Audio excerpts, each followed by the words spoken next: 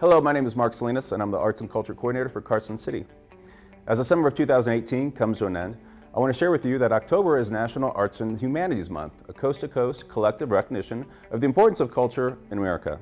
The NAHM was launched by American for the Arts more than 30 years ago as National Arts Week in honor of the 20th anniversary of the National Endowment for the Arts. Back in 1993, it was re-established by American for the Arts and National Arts partners as a month-long celebration with the goals of focusing on the arts at local, state, and national levels, encouraging individuals and organizations to participate in the arts, allowing governments and businesses to show the appreciation for the arts, and finally raising public awareness about the role of arts and humanities and how it plays in our day-to-day lives. So no matter who you are, or where you live, or what you do for a living, there are many ways to celebrate National Arts and Humanities Month this October. Here in Carson City, with the support of the library, the fire department, the senior center, and the cooperative extension, we're producing videos that will share the arts appreciation and creativity found throughout our other city departments. This citywide show and tell promises to be informative, fun, but most of all entertaining. So to be a good sport, I think arts and culture should go first. Well, as you know, I'm from New York City, and in September we have New York Fashion Week. It's a giant citywide celebration of arts and culture through fashion. And I used to work in the industry for a designer named Zach Posen. And so right here are two images that I drew. These are actually from when I went to school at Parsons School of Design in New York.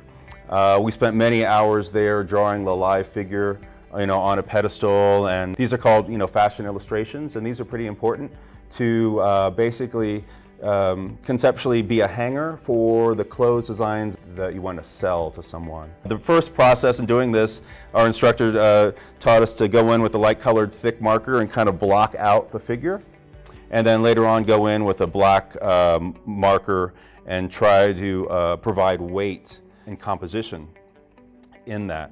So these probably took these were just really quick ones, like maybe 2 or 3 minutes a piece. And these are my favorite ones. I think these are sort of like most convincing, and they have an illustrational sort of style to them. And so this is one example of something I've done, and then we're going to take a little look over the BAC and see another project, a Vogue magazine cover that I made for the Carson City Arts and Culture Coalition. So let's head over there and take a look.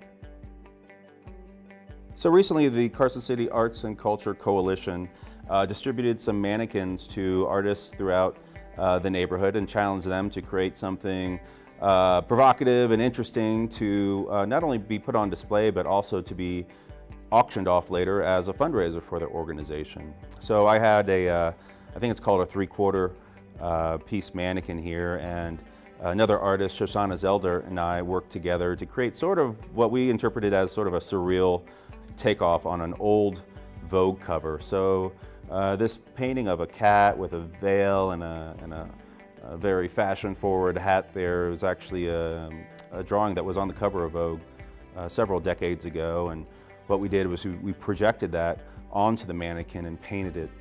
The letters pop up, and they're three-dimensional relief, and from certain angles the figure there sort of disappears.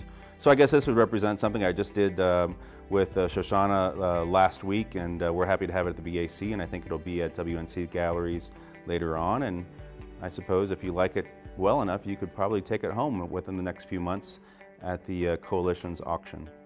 So I hope that this and those drawings I showed you at the Adams Hub kind of give some perspective as some of the creativity that goes on either from staffers or department heads or even commissioners in all of our municipal departments here in Carson City.